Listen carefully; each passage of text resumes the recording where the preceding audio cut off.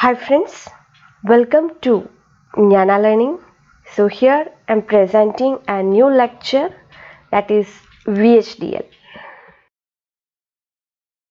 So VHDL, that is very high speed integrated circuit, that is VHSIC hardware description language HDL, which combines VHDL. Okay, VHSIC and HDL combines VHDL. Actually, VHDL is not a basic subject, it is an advanced subject. So the entire subject will be covered in 5 or 6 lectures. So this is the first lecture, that is an introductory lecture. So this lecture includes an introduction to VHDL, then its features, basic terminologies used in VHDL, levels of system abstraction, and the design units. Okay. So VHDL, that is very high speed integrated circuit hardware description language. It describes the logical structure and functions of digital systems that are varying from simple gates to complex PLDs. PLDs means programmable logic devices. Okay. And it facilitates design specification and simulation of the digital systems. Actually, Verilog and VHDL both are to design hardware description language widely used. But VHDL attained more popularity due to its capabilities to capture complex designs. Okay, so that's the VHDL. Now, the important features of VHDL are pointed out here. First one, that is, it is used for design entry and simulation of digital circuits. Also, it is an event-driven language, and it is technology platform independent language, and it is portable. Okay, and it allows both concurrent as well as sequential modeling, and it gives the user the flexibility to define the data types. There are many user defined data types over here, and it strongly supports code reusability and code sharing. While writing the program, we can reuse the codes which are already written, and code sharing is also possible. Also, it supports flexible design methodologies, that is top-down approach and bottom-up approach, and it is case-insensitive language, and also it allows design verification at 3 levels, that is compilation and simulation, synthesis, and post-synthesis simulation. Okay, so these are the important features of VHDL. So next is the basic terminologies used in VHDL. So first one, that is entity. So it is referred to the circuit which is to be modeled. That is, if we have to model an half-adder circuit, so half-adder is the entity. And second one, that is the architecture. That is, all entities to be designed in VHDL have an architecture description. And that architecture describes the functionality of entity. That is, if we are designing an adder circuit using VHDL, then it have got an architecture description. So architecture describes the functionality of that particular adder circuit. Okay. And next is the configuration. So in case of entity with multiple architecture description, configuration is used to bind an entity to a particular architecture for simulation. Okay, so configuration bind that particular entity to a particular architecture for further simulation. And next is the subprograms, that is user-defined pieces of code that are written to perform specific functions and that can be stored and reused when needed. So that are the subprograms in VHDL. And package means it is a collection of commonly used data types and the subprograms. So subprograms and data types constitute package. And library means it is a collection of all inbuilt defined language constructs like predefined data types, functions, language features, etc. Okay, so these are the basic terminologies used in VHDL: entity, architecture, then configuration, subprograms, package, and library. So next is the various levels of system abstraction in VHDL. So mainly there are three levels of system abstraction, that is behavioral or algorithmic, data flow, and structural or physical. So first one, that is a behavioral or algorithmic level of system abstraction, which is the highest level of abstraction.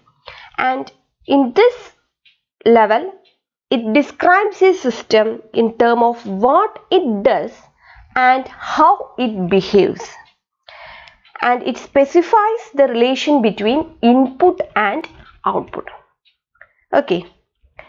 And in second level, that is a data flow level, it describes how a data moves through the system. And in structural or physical level of abstraction, actually it is the lowest level of abstraction, and it describes a system as a collection of gates and components that are interconnected to perform a particular desired function. Okay, so these are the various levels of system abstraction. Each have got its own features and its own way of describing a particular system. Now we move on to the design units of VHDL. Actually, VHDL uses 5 design units for describing a particular circuit, and there are entity, architecture, configuration, package declaration, and package body.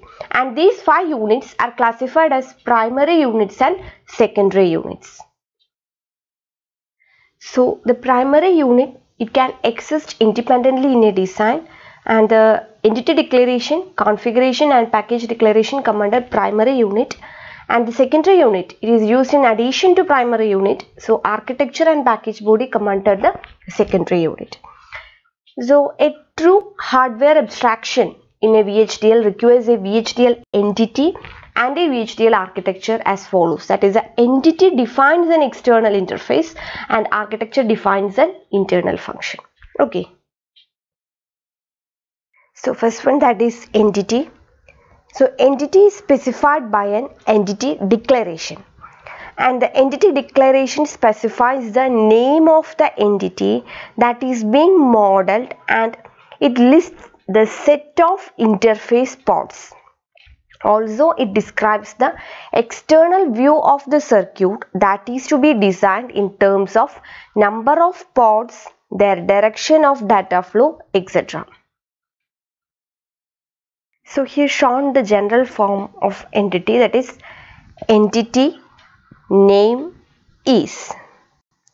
So the keywords are written in bold. Okay. Next is a port. Then we give the port name as port name 1, port name 2, etc. Then mode and type. Then the port name, mode, and its type. Then the port name, it continues. Okay, mode and type like that, and it's end with the name. Okay, so the keywords are written in bold and uppercase, and the rectangular braces is used to indicate the optional code. Okay, so this is the general form. So here the name of entity is a user defined identifier, and port name, it is user specified name of external signals for the entity. And port can be single signal or list of signals separated by commas, provided all have same type and mode. If ports differ in type and mode, then they are separated by semicolon.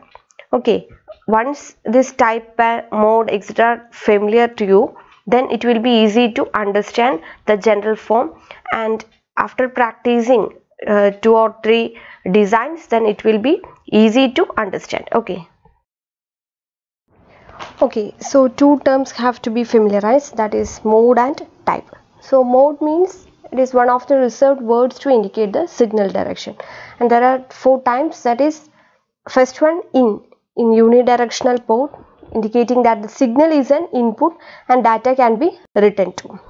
And second one, that is out in unidirectional port, indicating that the signal is an output of the entity whose value can only be read. Next one, that is a buffer in bidirectional port, which indicates that the signal is an output of the entity whose value can be read inside the entity's architecture. And the last one, that is in out in bidirectional port, indicating that the signal can be an input or output. Okay, so these are the 4 different modes.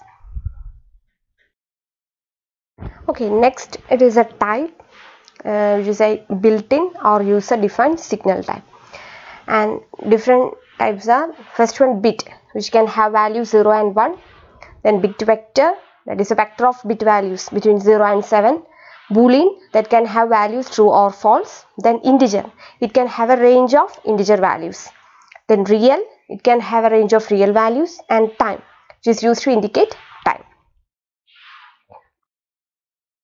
Next important design unit is architecture. So architecture describes the functional relationship between the input and output signals, giving the internal view of the entity. Okay, entity and architecture are the important design units. Now the architecture body of an entity consists of 2 parts, that is a declarative part and a statement part. Declarative part includes necessary declarations such as type, signal, component and subprogram declarations. And in statement part, actual executable part, which includes statements describing the functionality of the entity in terms of logical and mathematical expressions. Okay, so these are the 2 parts within the architecture body, declarative part and statement part.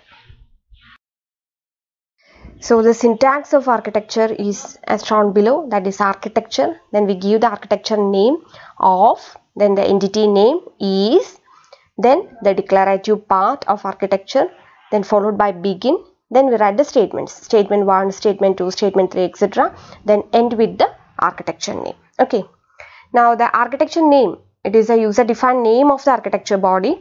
It can be same as an entity name or different, but in case of multiple architectures of an entity, all architectures should have unique different names. Okay, so that's about our entity architecture, that is important design units. Okay, so that's about the introductory lecture of VHDL. Watch the upcoming videos on VHDL. Next lecture is on modeling a circuit. Also subscribe our channel Jnana Learning for more videos on electronics and communication. Thank you so much.